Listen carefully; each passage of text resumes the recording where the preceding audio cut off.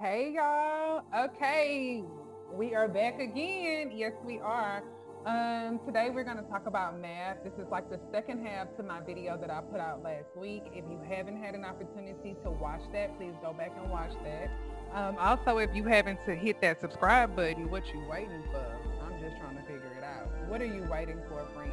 This is your time to be successful. This is definitely your opportunity, okay?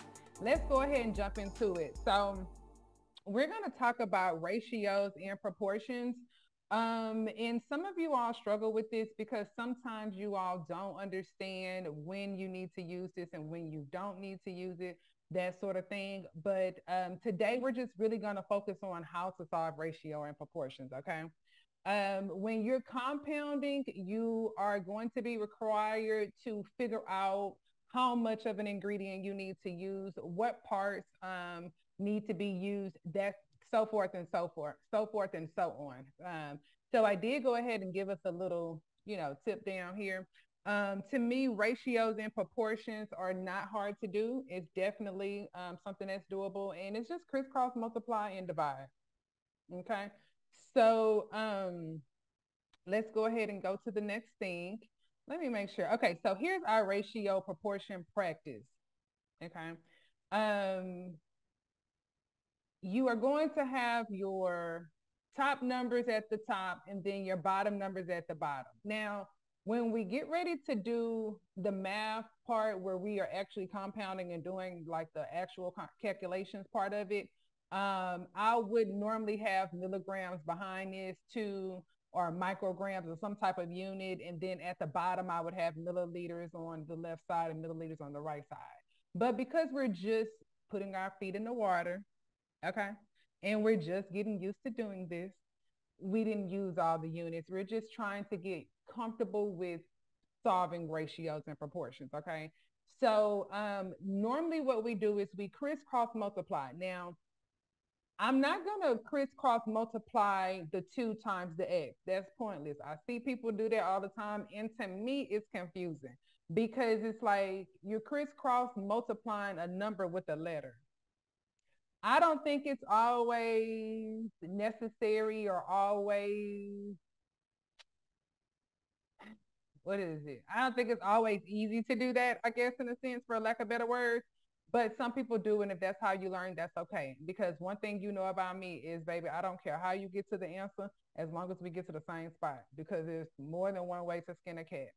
So what I would do in this situation is 4 times 10 and then divide it by 2. Okay. So I prefer to always crisscross multiply the diagonally where there are 2 numbers that can multiply against one another and then divide it by the oddball or the number that's left out. That's the easier way for me. Number 2, we did the same thing. 4 times 100 divided by 40. Baby, that's it. Okay. Number 3, now don't get all crazy because now we didn't increase the numbers. 750 times 500 divided by 2. And another thing that I like to do is I don't do 750 times 500 and then hit the equal sign and then go back and do it by the 250. I just run it all together.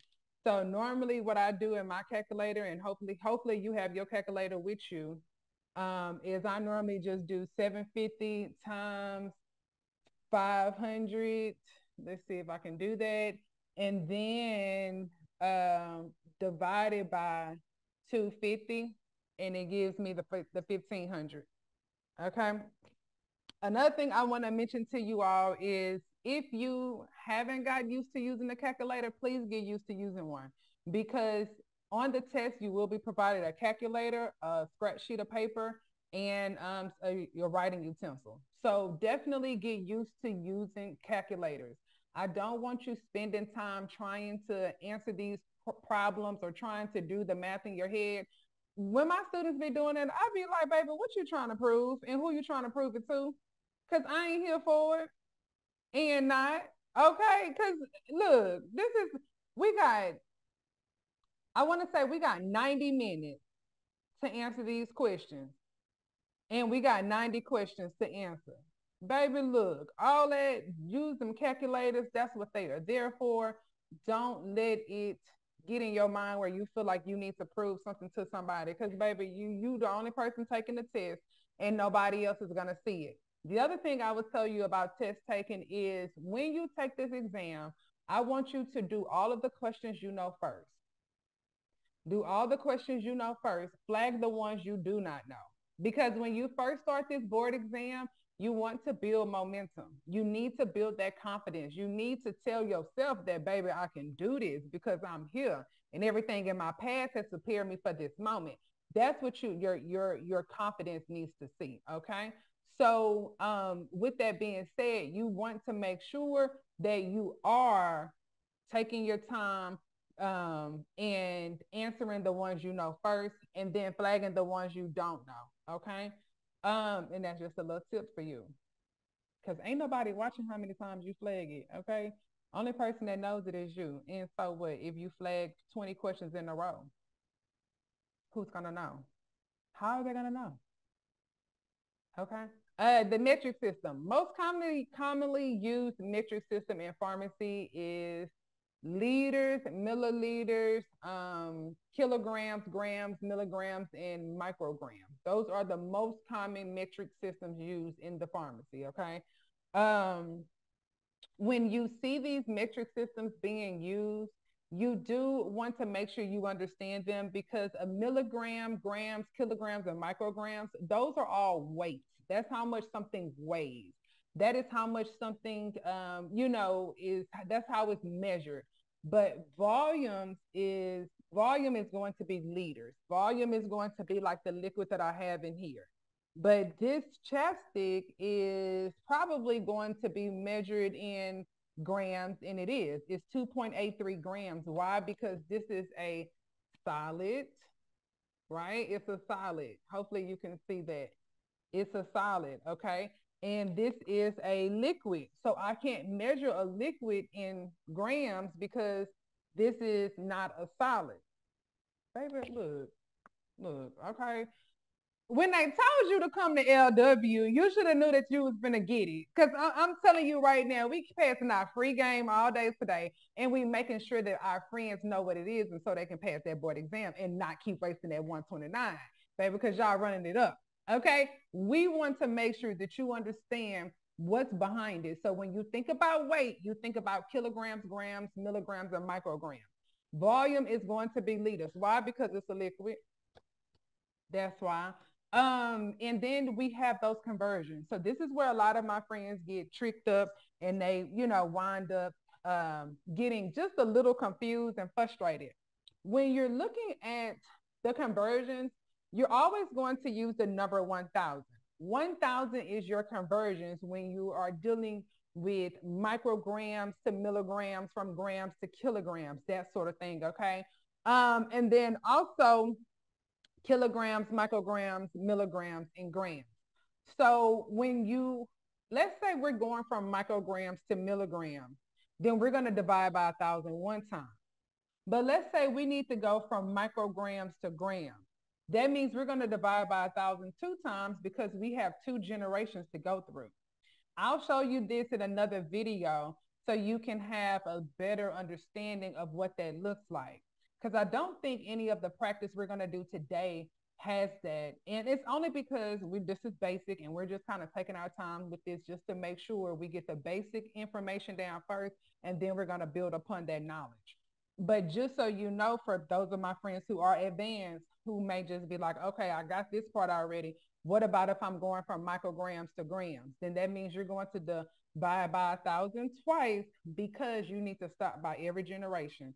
So think about the micrograms as being the great grandmother, the milligrams as being the grandmother, and then the grams as being the mama. And if it's Mother's Day, you better shout out all 3 of them. Look, okay, I'm just telling you, because we don't want no problems. We don't want no problems, okay? And so with that being said, you are always going to stop by and make sure you wave and you speak to that generation to ensure you get to the right answer, okay? How do I know that I'm going to be dividing, Lindsay, and not multiplying? Because that's why I get confused. Friend, come on with the questions, because I got answers, okay? The reason you know that you are going to divide when you're going from micrograms to milligrams is because you are dropping a letter. You're dropping a letter. So micrograms to milligrams means that you drop the C. Milligrams to grams means that you drop the M. Okay. How do I know that I need to multiply by 1,000? Well, because I'm going from grams to milligrams, multiplied by 1,000, milligrams to micrograms, I'm adding these letters, so I need to multiply by 1,000, okay? So the more you do that, the more you understand, okay, this is going to help me to remember how I need to multiply or if I need to divide by 1,000, because I do understand that can be a little tricky when you don't know which way you're going, okay? We have the first one is 0.88 micrograms equals how many milligrams? Now, I'm doing something a little different where I'm putting the answers on the board, but if y'all want me to cover the answers up so you can have an opportunity to work the problem on your own, let me know. But at the same time, feel free to still follow these steps, because even though the answer is on the board, there could be a typo, if there could be something, that's not correct up here, please feel free to walk all the way through it. And then also it gets you into the routine and to, learning how to actually put this stuff in your calculator and solve the problem. So just because you see the answer here don't mean that you shouldn't be working through it in your calculator with me, okay?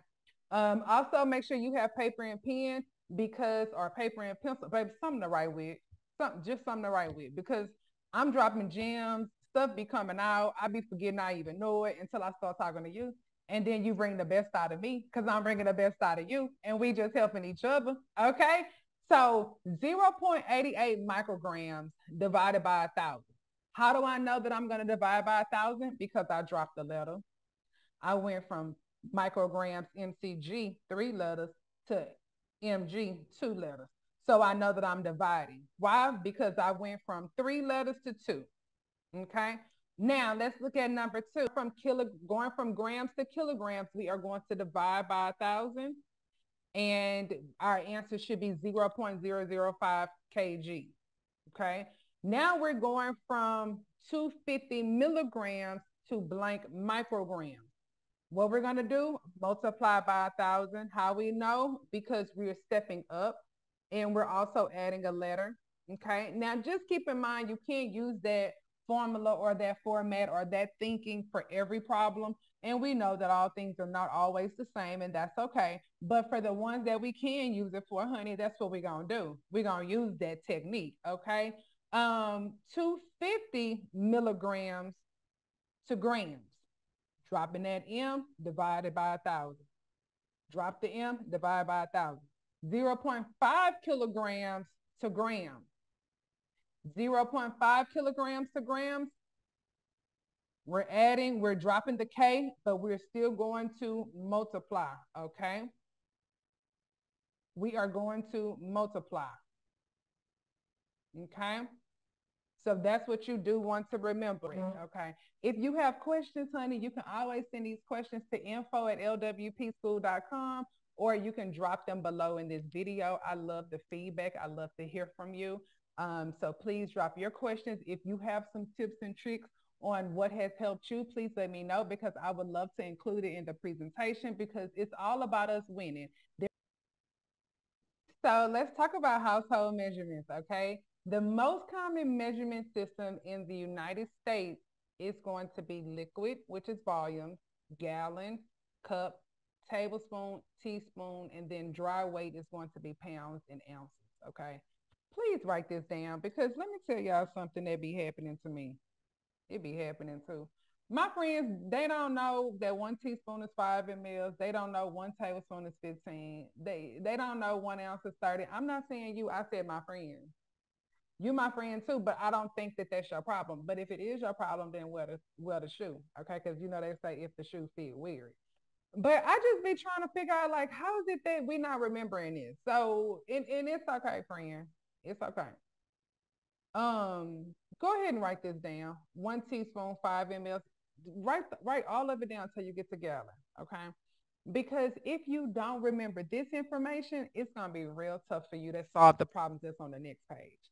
And it's going to be real tough for you to solve the problems inside the pharmacy, because this is something that you will see in the pharmacy. You know, a lot of times I say, you know, this is just for your test purposes. No, this is also for pharmacy. And if you a cook, you probably seen sometimes that you have to follow certain recipes that say teaspoons, tablespoons, or ounce of this, so on and so forth. Okay. So make sure you write this down, because this is going to be helpful to you, not just in pharmacy, but in your kitchen as well. So it says household measurements. 3 teaspoons equals 1 tablespoon in how many milliliters? Now, I just gave you the answer. But remember that 3 teaspoons is, if 1 teaspoon is 5, 3 teaspoons is 15, because 5 times 3 is 15. And then it says how many milliliters is that? That's 15 milliliters. So we're going to put 1 tablespoon. So right here where it says the tablespoon, that will be 1. And then in front of the milliliters, it would be 15. Okay, so hopefully that makes sense. Let's go to the next one. 1 ounce equals blank tablespoons equals blank milliliters. 1 ounce. What did we just say? That 1 ounce was 30. 1 ounce is 30. So if 1 ounce is 30 and the tablespoons are 15, then how many milliliters? Well, and what we would have to do right here is 1 ounce is 30, and then it says the tablespoons. So we would have 2 tablespoons here where it says 1 ounce equals 2 tablespoons. So it would say 1 ounce equals 2 tablespoons, and then the milliliters would be 30. I know that can be a little tricky because of the way that it reads. Don't let it catch you up. Don't let it trick you up, okay? You got this. 1 cup equals blank ounces equals milliliters. So we know that in 1 cup, there are 8 ounces in the cup. So if there are 8 ounces in the cup, then how many milliliters are in the cup? And the only way we can figure that out is by knowing that 1 ounce is 30. So if 1 ounce is 30 and there are 8 ounces in the cup, then we know that we have 240 milliliters as a total, as a whole. Does that make sense? Okay, I'm just checking in with you. I hope that it does. 1 pint equals blank tablespoons, which equals blank milliliters. 1 pint equals blank tablespoons equals blank milliliters. 1 pint is 480. So in order to find out how many tablespoons is in there, we could do one of two things. You can do 32 times 15, or we can do 480 divided by 15, which is, you know, kind of maybe a lot easier, because if you know that 1 pint is 480 and 1 tablespoon is 15, you can do 480 divided by the 15, and whatever your answer is, that's going to be how many tablespoons, you know, are there. So for this particular problem, it would be 1 pound equals 32 tablespoons, which equals 480 milliliters. Number 5 says 1 quart equals blank pints equals blank milliliters.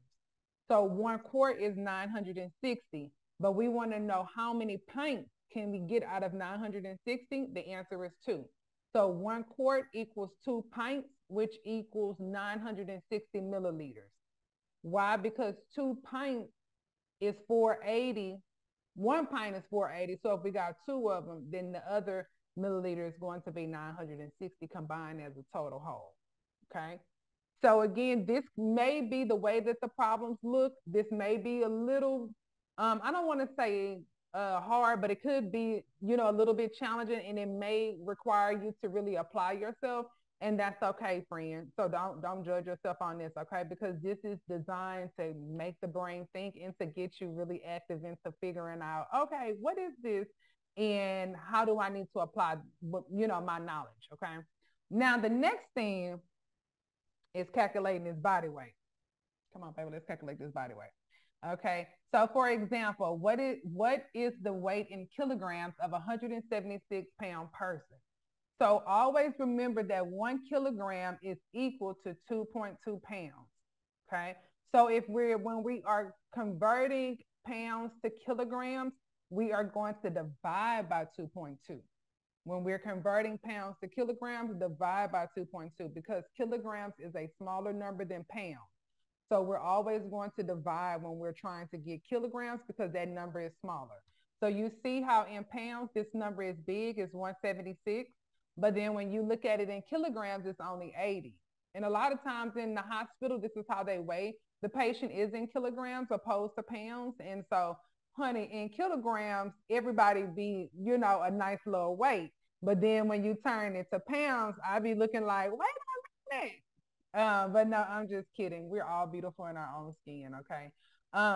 But when we look at going from kilograms to pounds, we're going to multiply by 2.2 because we are trying to increase that number because pounds is a larger number. Write that down. Kilograms is a smaller number, so we're dividing by 2.2 when we're converting from pounds to kilograms. When we're converting from kilograms to pounds, we're multiplying by 2.2 because pounds is a larger number. Baby, it's free game today. Okay, free game. Okay. And then there's another little conversion I want you to remember, which is grain. Okay. 1 grain equals 64.8 milligrams or 65 milligrams. Okay. I normally go for 65 because it's rounded and it's an easy number to use for math purposes. I don't really try to mess with the decimals as much as, as possible. But if I have to, I will. But for the most part, if I can round it to 65, honey, that's what I'm doing. I'm going with 65 because, baby, life is already a challenge. I don't need to add anything else.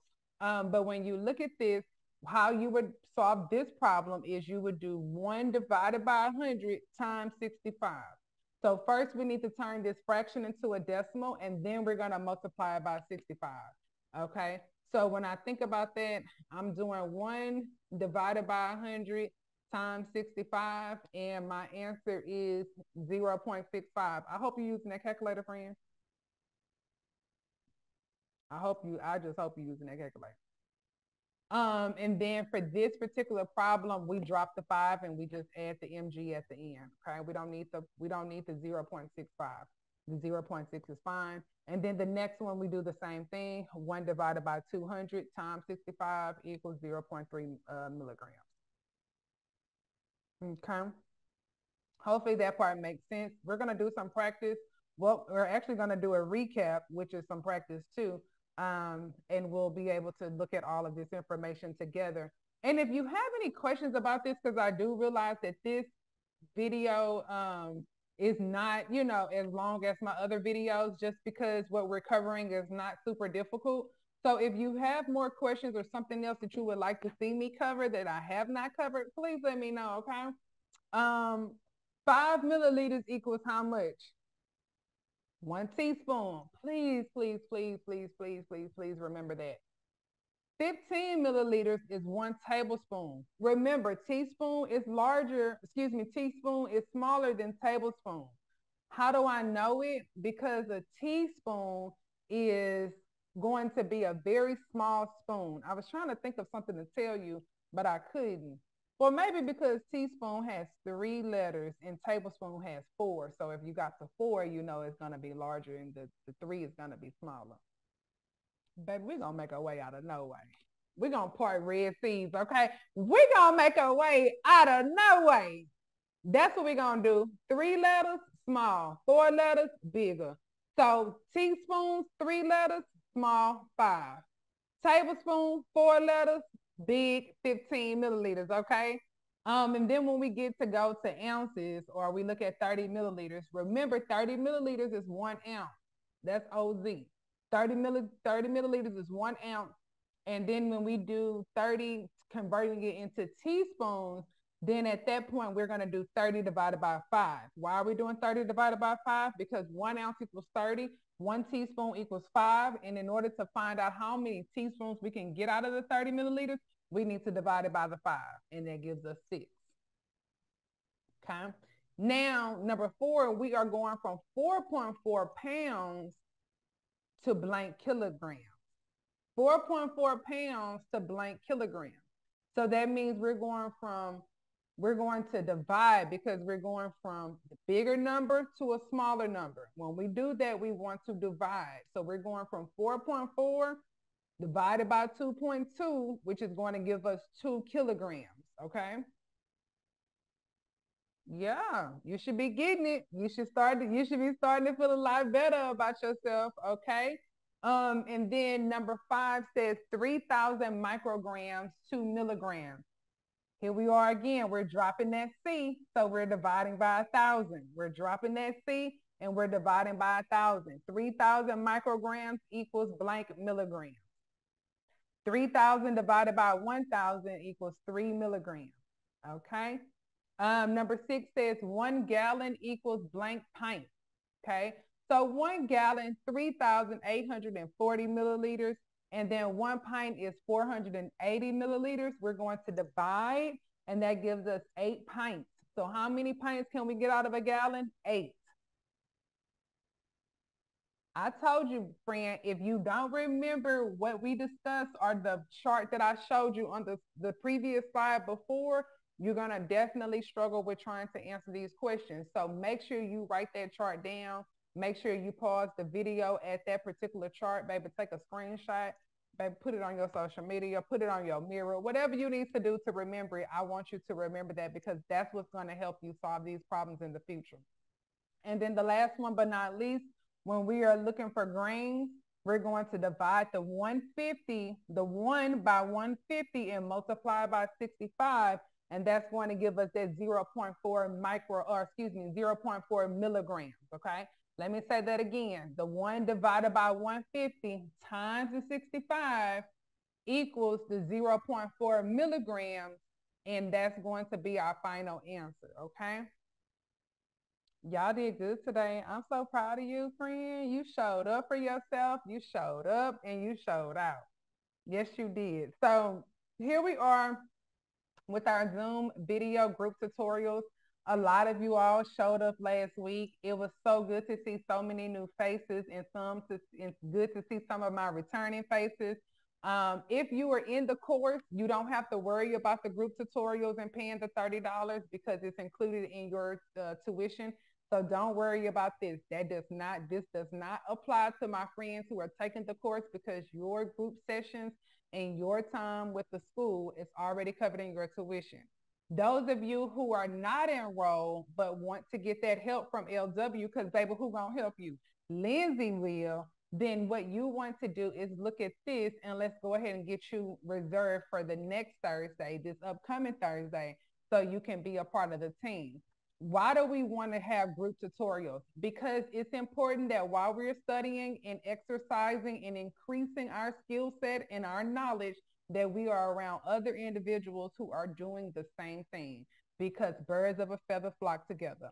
If I want to be good, if I want to win, I need to be with winners. I don't need to be with people who are not working towards the goal. And let's be clear, just because they're not working towards the goal don't mean that they're bad people. It just means that they're not your people in this season, because baby, this is the season of go get it and come back with it, okay? With that being said, we have 2 time slots that you can book for. You can book for the 6 p.m. to 7 p.m. or you can book for the 7 p.m. to 8 p.m. Some of y'all have been booking both time slots because you're that dedicated, and I appreciate you being committed to your goals, being committed to your dreams, and allowing yourself to create space to make it to where you want to be, okay? So kudos to you. I'm proud of you. But yes, we do offer 2 time slots, $30 per hour. If you're interested in getting in that class and getting in those sessions and rubbing elbows with people who you may be working with in the future, because remember, pharmacy is not that huge. It is a very close-knit industry, and you will see some of the same people again. So this is a great time to start making those friends, because remember, a lot of times it's not what you know, but who you know, okay? That may get you through the door. So this is a good time to start making those connections. 6 p.m. to 7 p.m. Central Standard Time and 7 p.m. to 8 p.m. Central Standard Time. It is on Thursdays, and we do have Zoom video calls. And so this is a great way for you to see some good faces and also to make some good connections and to see, you know, if you have any questions that you may want to ask during class that you can't ask on these videos, okay? $30 per hour. But I do appreciate you showing up daily. You all have been such a jewel, and you encourage me even when I don't feel like I have what it takes at times, because I'm human just like you. And there are times when I doubt myself, but when I read your comments and I read all of the great things that you guys are saying about LW and all the ways that it has helped you to reach your goals, it empowers me, it encourages me. So thank you so much. Please continue to keep trusting in yourself, believing in the process. Don't ever, ever, ever give up. I don't care what it looks like. Keep moving, keep winning, keep doing your best. Every day is going to get better. What you did yesterday, you may not do today, but do something to get you closer to your goals, okay? I will see you next week, same place, same time. Take care, friend. It has been a blessing to be with you all, and thanks for trusting me with your journey. See you later.